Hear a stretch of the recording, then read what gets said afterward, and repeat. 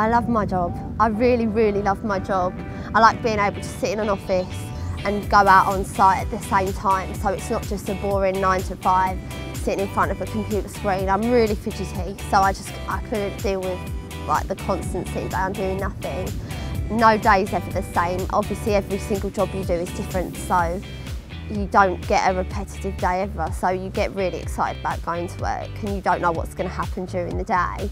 I just think it's really, really, really exciting.